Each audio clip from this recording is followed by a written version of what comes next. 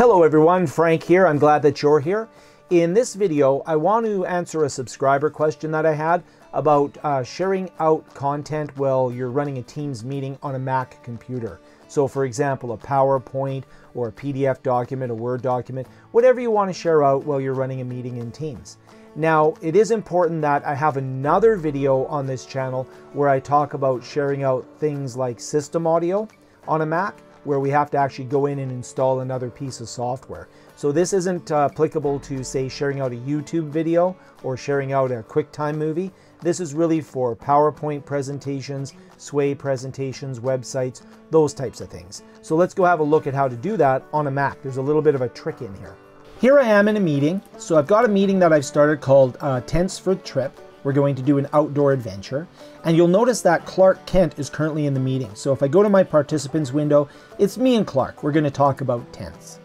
And we have a number of icons across the top. So you can see I can show the conversation. That was if I want to go into the chat window here, raise my hand, breakout rooms, a lot of other actions. I have some other videos on this channel where I talk about those. What I want to show you here is the sharing. So when I go to share content, you'll notice that the content I can share would be my desktop, which is, I can share my desktop, which includes the window that I currently have open. I can share the window. This is this particular application. Underneath PowerPoint, notice there's no files available. I can browse and upload from my computer this presentation file. So I'll open that up and it will go in and load it. I'll replace the copy that was there because I'd done this a bit previously.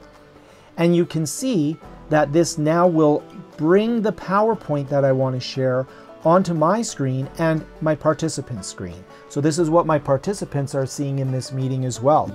And I can go through and I can talk about all the different things I want to talk about on this PowerPoint. So let's stop sharing the PowerPoint. I'll stop presenting. So we stop presenting. And that was pretty interesting. But now go back into share and notice that I can also have my whiteboard and my freehand in here. But what if I want to share a PDF? Where do I go? How can I do that? I happen to have a PDF here.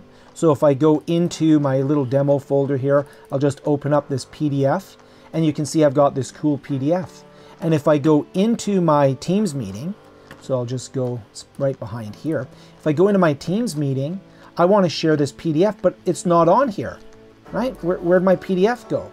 Well, I closed the share window. I'm going to reopen the share window and there it is. Now I'm sharing this PDF. Notice that my meeting experience minimizes and notice that there's a red border around the actual document that I'm sharing here. In this case, this PDF. And so I could have a conversation about this PDF and everybody in my meeting is seeing whatever's enclosed in this red. And then when I'm ready to stop sharing, I can maximize my meeting experience and I can stop sharing that PDF. And now we're back just to the regular meeting. Now I'm going to show you a trick here. If I go in and I minimize that PDF, I still have it open. It's down here, it's this manual.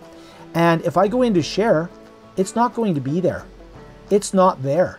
Notice I have my file manager is here, but I don't have my PDF. And that's because my PDF is minimized. If I bring that back up and I go back to my meeting experience, it's a bit of a trick here. It's still not there. If I leave share, go back into share, now you'll notice my PDF is available for me to share, red border around it, and that's what all of my participants are going to see as well. And if I move this around, and if I move on here, my participants will be able to see my mouse movements and everything. But the trick here, and it is a weird little thing, is that when you're in the Mac environment, I'll stop sharing it, takes the red border off.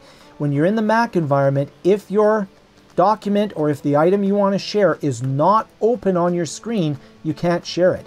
I could even make it really small. I can make it into a small window here and then I can still share it. I'll still see it. I'll see this little window and now this little red box is what people are going to see. And if I expand this box, I make it a little bit bigger so I can see these other objects, people will see what's ever enclosed within this red box. So that's what they're seeing on their screen. And then again, of course, I can go into my meeting, maximize it, grab that meeting experience, and I can stop sharing. So that's the trick with sharing on a Mac. Okay, I hope that was useful for you and that answered the question for my subscriber and anybody else who was wondering how to do that. You can see it's a little bit tricky to do that, but I think it's pretty good once you get used to it. So thank you so much for watching. Here's a couple of other videos that might be useful for you, and we'll see you in the next video.